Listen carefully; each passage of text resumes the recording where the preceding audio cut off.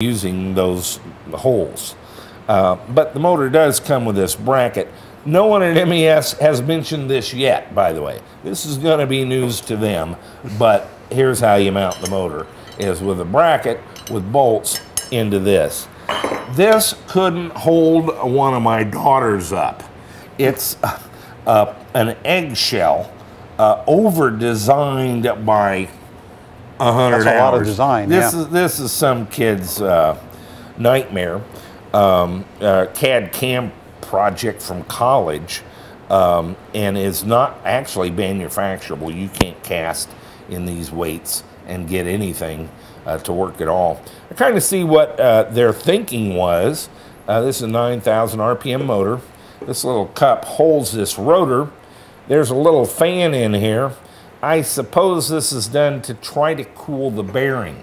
It's an absurd concept. There's no vent holes here. There's no air can get to it, in spite of little fan blades that they actually use to balance the rotor. That's the only thing I can imagine was being done here.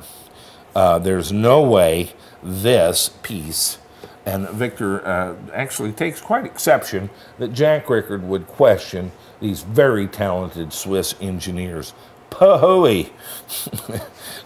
I'll question them when it breaks, and it did.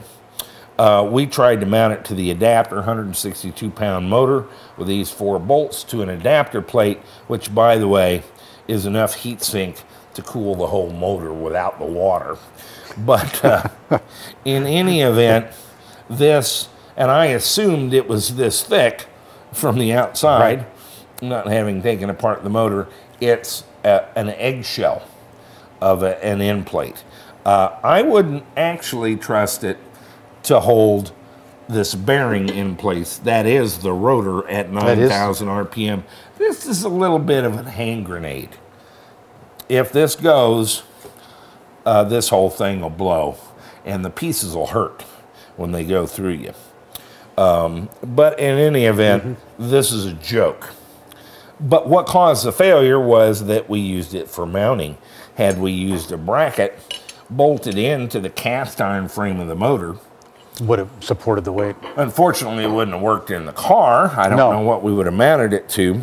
This was mounted to an adapter plate to a transmission that hangs from a motor mount, and we used the existing motor mount on the other end, actually quite properly used all the bolts of them into the cast iron frame. Brian built this thing, and it's was a pain in the ass, but it was a beauty, and it lets it sit on the other end, and this whole thing just rocks there.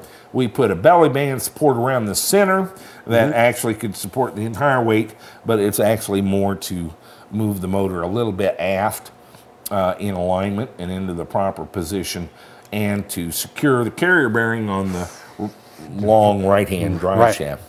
And it was a good, the whole thing was a good design, except what we didn't know was this is made out of paper. And so that's a little bit of a problem. We're going to go ahead. MES-DEA can go blow and take their exclusive distributor, Victor Tikhanov and Metric Mind, with them. You're off the island, guys. This is not an option. I wouldn't recommend this motor for anything. But we're going to continue with it since we've got that adapter, and I think we've got a pretty good fix. Trace again has got a buddy here in town, Lucien Zielinski, an enormous Polish person with a machine shop. Nice man cave. And he came and looked at this and just laughed. Before a glass of whiskey. Before we gave him a glass of whiskey. He just looked at this and laughed, shook his head.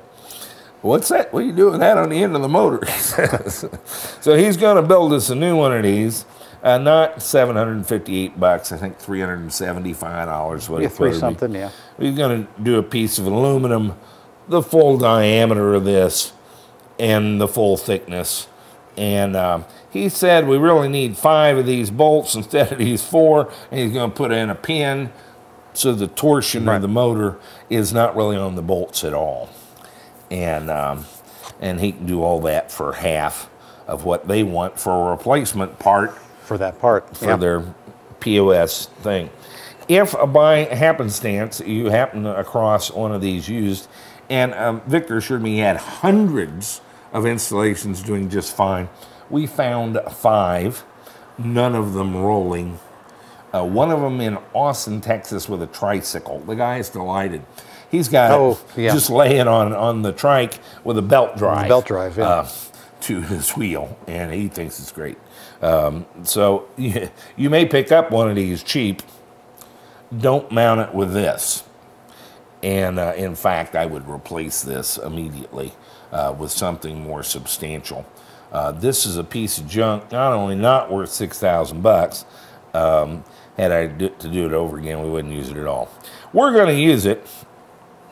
It's we're going to put a different plate here, and we may add a few screws through the plate into the cast iron. Into the cast iron, and I think it'll be fine. With our thrust bearing, our carriage bolts, our balanced thing, I think we'll be all right. Let's talk about this motor a little bit, B. All right. I did another thing wrong. We're missing a couple of pieces of the end plate. I don't know if you can see this, but around the bolt holes, there's chunks have flown out of the end plate, and we're not too sure where they're at. Yeah. We don't want them down in the motor. We're not going to do all that. So I kind of worked this rotor out of the motor, and it came pretty easily till right at the end, and I had to give it a little tug. And there's something else I didn't know. So I'll share it with you. This is actually the encoder for the motor.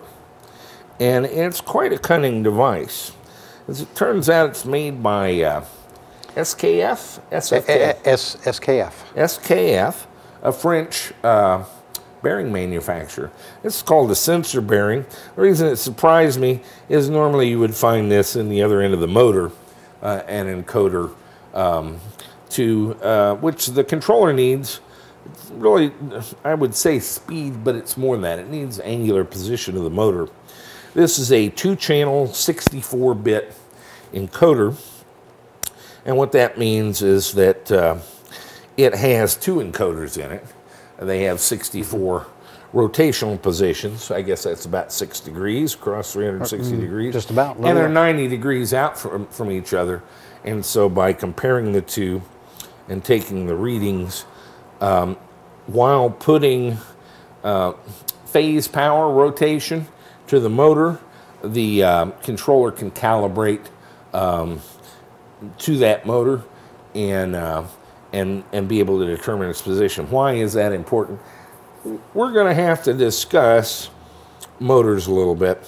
But in pulling it out, I broke off the 30 gauge wires from the sensor bearing. It's properly called the sensor bearing by SFK. And so we ruined that. Obviously, I can't get parts at all reliably at any reasonable price or delivery date from our friends at MES-DEA. And so Trace, again, went directly to SFK America. They found a little different part number, which has got a shorter wire harness on it.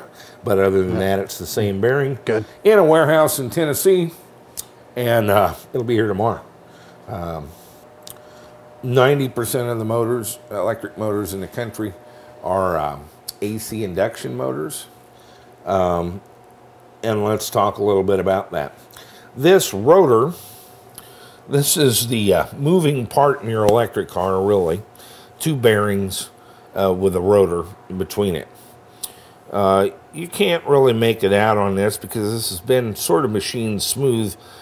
This is a series of bars separated by insulators that have a little bit of a slope to it. This is called a squirrel cage or a modified squirrel cage rotor.